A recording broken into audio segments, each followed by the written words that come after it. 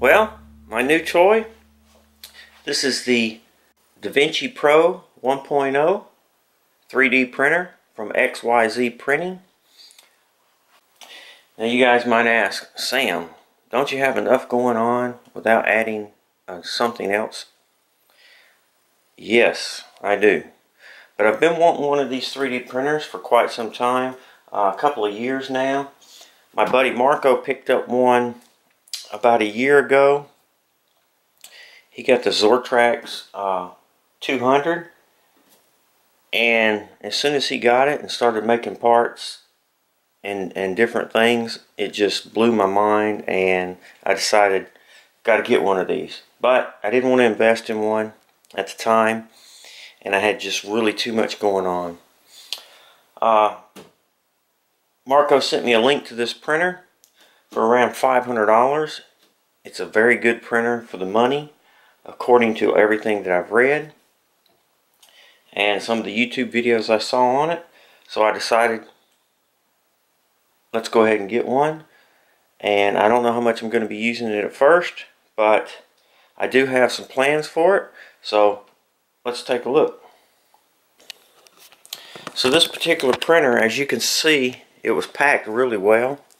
It's very nicely made, it appears. I am no expert by any means with 3D printers, but this is definitely packed real well. So, hoping that everything is intact. It seems that everything was supported really well, so hopefully nothing's broken. And you can see it's a pretty good size build volume. This build plate is 7.8 cubed. Over on the side we have our on-off and power cord here. And looks like a firewire USB there. So I'm going to pull out the manual. I'm going to start seeing how to get this thing up and running. But this is my 3D printer from XYZ Printing. Now I chose this printer because it has a lot of features that I was looking for. It has the heated bed so that I can do ABS. It's enclosed. Has a nice overall design. A good size build volume. Almost 8 inches cubed. It's wireless. It has a laser option. It's able to use third-party filaments. You don't have to use their particular filament. You can use third-party filaments, which is great. And I'm really excited. I have a lot of little things that I want to use this for. A 3D printer I think is going to come in handy for me, particularly for doing some prototyping stuff. So this will be really helpful with that. Really excited. I don't know how much time I want to actually get to use the 3D printer. The good thing about the 3D printer is you can kind of just leave it alone and let it do its thing. And from what I've seen on YouTube and read about 3D printing, some prints take hours. So that's kind of good too, so I can kind of just leave it and then go on to the shop and work on what I need to be working on. I finally got all the packing material removed.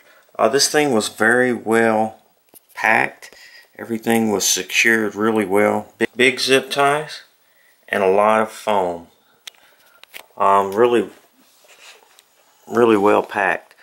As you can see, the print volume is pretty big, and the build plate, you can see I can get my whole hand on there, no problem.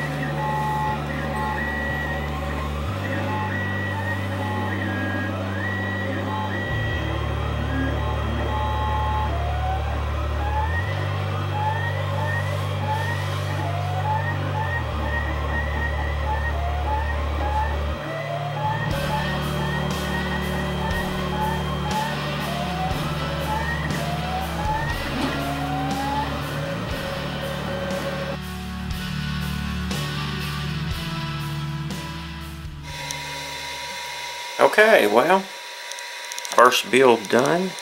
This was just a sample. I went ahead and installed build tack on my print bed, and it took about 38 minutes to print, and then probably another 15 minutes, 10 minutes or so to cool down, and then the bed lowers and you can take it off. Let's see how I can get this off.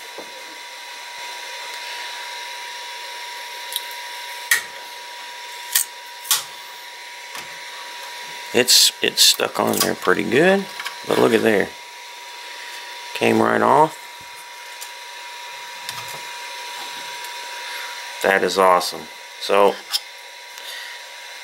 I guess everything that people have said about build tack is true.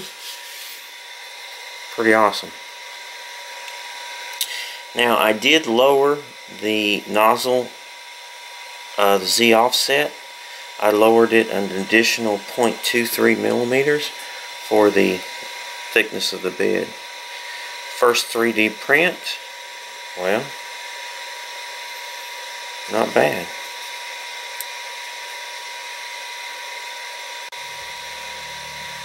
I'm not exactly sure what the settings were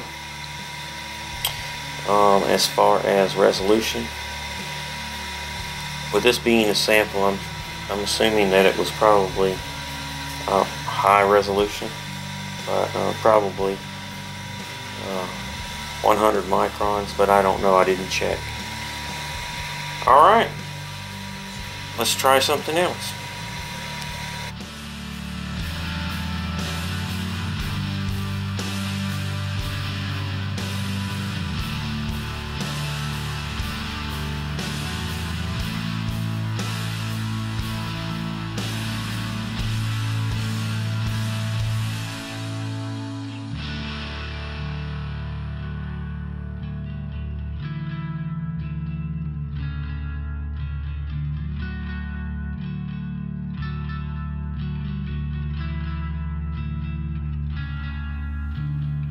So thanks for watching the video. Please feel free to comment if you have any questions. Thumbs up if you liked the video. Please subscribe, and most importantly, be safe.